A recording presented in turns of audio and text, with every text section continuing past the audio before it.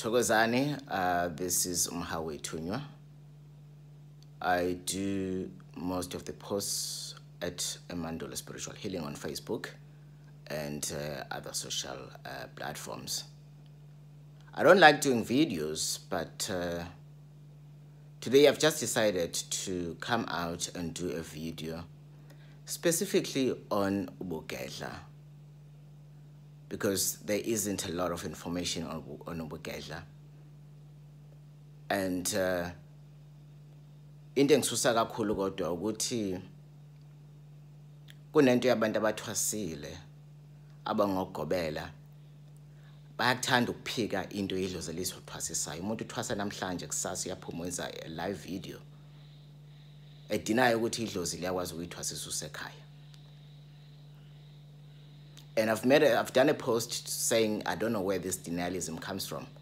Kodwa ke ubaba uVV Omkhize uyaye athi okunye kwakho kudalwa ukuthi abantu bafuna imali. And I agree with him. Kodwa abanye babo ingoba bengazi and abafuna ukushutha bazi. Ugedla nje alikaze liphumele uyothwasa. Umthandazi akaze azaphume uyothwasa yohlala ephehlweni. Yes, ungaphuma uyothwasela eminye imimoya wenzeni. Kodwa uma unogedla kuyilona oliphethe umsebenzi wakho. You've got no business being at ephehlweni. Uma uphumele waye ephehlweni uthwasisela eminye imimoya, kungcono bengaluthinti ugedla lwakho ngoba uma belithintile kanti abakwazi ukulungisela kahle izinto zakho ziyomosha kakhulu. Uzophuma ubhule wenze konke kodwa mase kufune welaphe ngekwelaphe. Ngoba lapha ephehlweni isikhathi esiningi abantu abaphuma no holy ash bephume nemkhandu bengakwazi ukugaya isikhwama, bengakwazi ukugaya imithi. Kwesinye isikhathi ugedla lifike licindezeleke ephehlweni bele eminye imoya iphakamiswe igibele phezu kwabo uphuma umuntu esebizwa ngomakhosi aphume esebizwa ngothokoza. Kanti ugedla mhlawumbe kulona ngabe olumnikazi omsebenzi luyingonyama lubayethe. Izo reject leli gama ngalendlela ukuthi kuzovaleka ngisho umsebenzi wakho ungayindawo uhamba uyinqobuzo uyishayisa lapha nalapho uthi umsebenzi uvalekile. Kanti akho umuntu okuthakathile ingoba ugedla lakho alungiselwa ngendlela okuyiyona. Uhamba ephehlweni kade uphupha imithi. Uthi ufike ephehlweni uyiphuphe kodwa uyikhohlwe yonke. Noma uthi uphuma ephehlweni ungaphuphi ngisho wodwa. Ngoba ugedla has got no business being at ephehlweni. Kulungile makukhona eminye imoya ezoyithwasisa.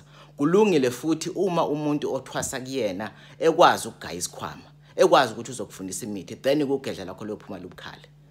Kodwa uma engakwazi konke lokho, kufuze ngcono angaluthinti ugedla lakho ngoba lizokonakala. Ongcono akakutshele noma abize ikhehle elithila lazi ukuthi lugedla. Lelo khehla lifike likulungisele lezo zinto. Ngisho kuthiwa ufune ukhipha inkomo yakhe, ngisho kuthiwa uphinde futhi eceleni ukhipha inkomo yalo gedla lizokhombisa imithi ligayisa isikhwama. Kulungile ushayeke wazi ukuthi vele ekuqaleni uzoshayeka uzokhokha kabili. Kunokuthi uphume emva kwalokho uyolungisa izinto engabe zalungisa ephehlweni noma engaba yithinto angasidalo. Omunye uzobuza ukuthi uma uthwasela ekhaya kwenzakalani ke? Uyifunda kanjani imithi? Imithi uyayiphupha. Phuphe ngisho indawo uzoyimba kuyona. Kwenye inkathi omunye ngeke uzophuphe, uzohamba uvuke ekseni ulande. Ungawazi ukuthi umuthi muni, ugedla ngehleze likutshela lonke into. They don't spoon feed you. Kodwa kuzoba khona umuntu oseduzane mhlambe ngabe ikhehle elithizeni noma isalukazi esithizeni uzohamba uyekuyona uthi gogo noma mkhulu ngicela ukubuza ukuthi umuthi muni lo. Uzokutshela akunikeze nama basics ukuthi wenzani. Lo qhamuka ugedla ngesikhathi salo ukuthi lo muntu uhlanganise nomuntu othile kanjani. And then uyakwazi ukuyifunda imithi ngaleyo ndlela leyo. Uyifundiswa idlozi lakho likunikeze nabantu abazokufundisa futhi likunikeze ngisho abantu umuntu ozogayisa isikhwama uyomphupha lo muntu loyo noma umphahlele avele umuntu ozogayisa isikhwama ngale ukuthi uzozuhamba ephehlweni. Similarly eminye imoya futhi uzothola umuntu ozokusemanzini afika kuhlambulule isiqhumo esithunyo. Ngale ukuthi uziye ephehlweni. Uzothi uma mhlawumbe usuhlambulula isithunywa wahlambulula ugedla kuzovela eminye imoya mhlawumbe kuvela umlozi. nakhona uzoyithola iguidance kwi-mentor yakho lo ikhethelwe idlozi lakho ukuthi mase kuvela umlozi ngenze njani. Uma ngabe ngazi ngomlozi bazokuvezela omunye umuntu owazi ngomlozi. Mhlawumbe futhi kuvela umndawe wakho uma ngabe ngazi ngawo kuzovela omunye ngeke uzohamba uyohlala lapho. Uma kudalela ukuthi uzohamba uyohlala lapho kuzosholona idlozi ukuthi hamba uyohlala lapho. Khona abantu abathwasisayo namhlanje kodwa akazi bephume beye ephehlweni, and there's nothing wrong with that. Baphiwe bachaza amaphupho benza konke akaze beye ephehlweni. So this thing ukuthi awukwazi ukuthwasisa uma ngabe ungayanga ephehlweni kwayona safuneke siyikhulume ngoba kuningi okonakela okukhishwa lapha ngaphandle ngabantu abangazi abangafuni futhi bayazi.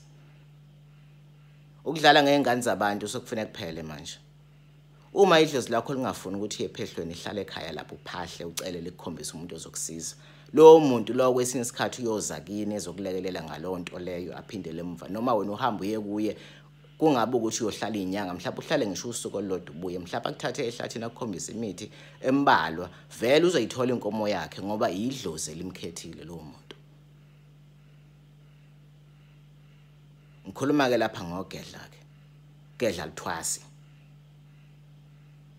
Noma lingaye ephehlweni ugedla. Uma ngabe ungazi ngekhwama nokumba imithi nokuhlanganisa imithi usahamba uyothenga amagobongo ungazi ukuthi ahlanganiswe nani. Hlukana nogedla ungalithinta umtshela umuntu ukuthi hayi angazi ngogedla ngizokuthinta lo moya lo uzothintwa abawaziyo noma ngizokutholela umuntu noma phuma uma usuphuma lapha ephehlweni hamba uyolungisa lo moya lo. Ugedla ke lolo.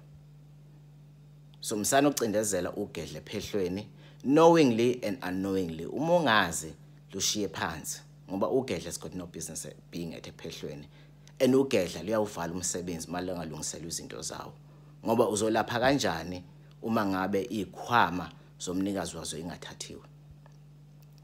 And you must worry uma ngabe kuya ngokuthi yonke into welapha ngayo wayinikeza ukugobela ekubeni unogedla.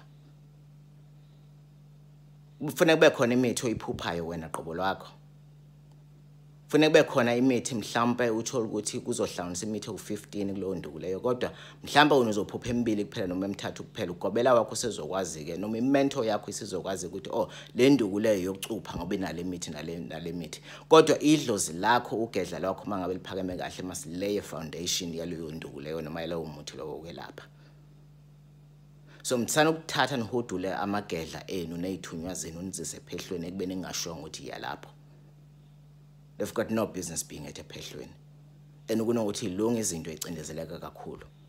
Thola imentor ezokulekelela ngokwemithi, ngokugaya isikhwama, ngokuya emanzini, and there will be different people at different times. It does not mean ukuthi labo bantu labo sofuna usticke kulowo muntu ngoba nakho kusemanzini. Mhlawumbe isiphiwo sakhe sokusemanzini kuphela. And then ufuna udlulele komunye ezokusa elokuzeni ezokulekelela ngokwemithi.